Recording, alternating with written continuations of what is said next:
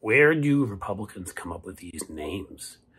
Tudor Dixon, Blake Masters. Like, they have to make these names up, don't they? Now we have election denier who tried to overthrow the 2020 election.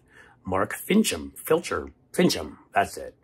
I say all this to make fun of them, but I also say all this because it's very important that you know that Mark Finchem of Arizona is now the nominee to be Secretary of State. He's an election denier in 2020. He's a lunatic who would have overthrown the United States of America, a 200-plus year experiment in democracy with any problems along the way. He would have overthrown our Constitution.